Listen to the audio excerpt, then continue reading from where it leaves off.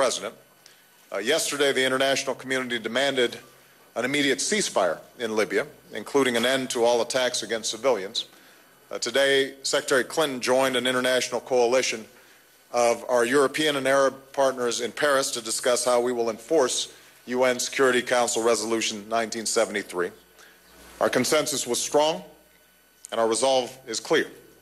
The people of Libya must be protected, and in the absence of an immediate end to the violence against civilians, our coalition is prepared to act, and act with urgency. And I am briefing President Rousseff on the steps that we are taking.